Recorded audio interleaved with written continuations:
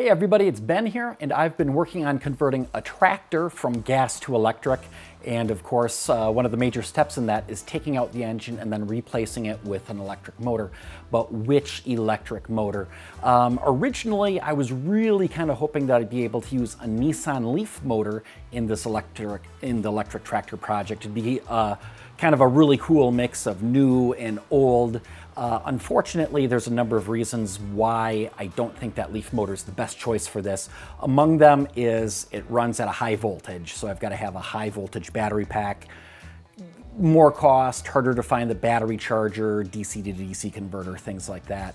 Also, it can run at a really high speed, like 10,000 RPM, but a tractor really only needs low RPMs, about 2,000. So I also had just a monstrous forklift motor. And I mean, this thing would be just a total torque beast, just a tremendous amount of torque at low RPM, which sounds pretty perfect for a tractor, except that physically, this thing was a 13-inch diameter, and to cram it in the tractor, just not gonna be quite enough room with where I need the supports and some of the other things that go into the tractor.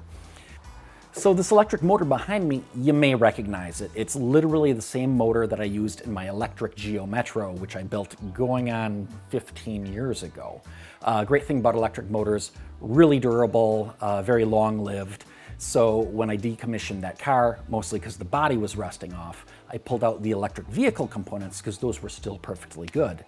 And I did end up using this motor a couple of years back in kind of a goofy little project where I was actually took an old lawn tractor and put it in something called the junk parade, including doing wheelies pretty much the entire parade route.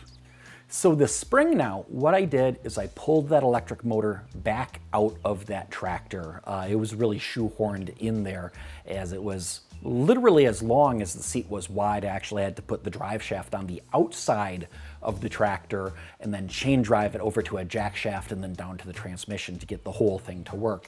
So it was a little bit of work getting it out of there. And this is no lightweight motor either. Of course, I couldn't use my engine hoist out there over on the grass, and the tractor wouldn't drive under its own power, so I just had to do this right in the backyard. But once I got the motor out of there, into the wheelbarrow, got it back over to my garage in the working area, could start working on it, including putting it on a scale right away, just so we knew what that was. So here it is on the scale. Approximately 165 pounds. So this is a nice big beefy motor, and one of the things that I still have around is the original adapter plate that I used to connect the electric motor to the transmission of the Geo Metro. So I'm hoping that I can essentially just overlap this with the plate that was already on the bell housing, drill some new holes, and pretty easily have a new plate that will connect and center the electric motor to the transmission. One disadvantage of this electric motor is it has a relatively short drive shaft and it's splined. And unfortunately, it's not like a super common spline. I haven't been able to find any parts just kind of off the shelf or mail order that'll slide right onto there. Now, fortunately, I do still have a piece that I originally used back in the Geo Metro. And this originally came off of a drum brake that was on the back end of the motor that acted as the parking brake for the forklift it was originally in. So this part here does happen to match up with the splines on the electric motor. So what I may be able to do is just remachine this, connect it to something else to make that power connection between the electric motor and the transmission of the tractor. And that may also be a good spot where I can add an extra bearing in there, because if we've got a clutch and a flywheel and all the weight of the flywheel, I don't think the end bearing on this electric motor is going to like that very much. Now, in this particular case, we do need to keep the clutch and flywheel. Although the tractor has independent power takeoff, that's powered by sort of a rotating collar that's in with the driven shaft in the transmission.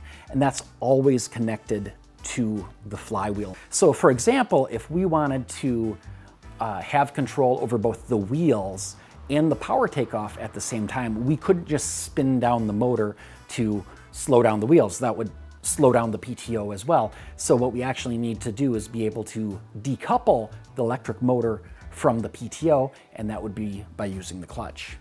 So since I've got this motor on the engine hoist, I'm able to put it into the tractor and essentially get some rough spacing on it. I'm just gonna put it down about where I'm visualizing that it's gonna go. It doesn't have to be perfect, but I'm really just looking for the spacing. You know, is there anything else that's obviously gonna hit on here?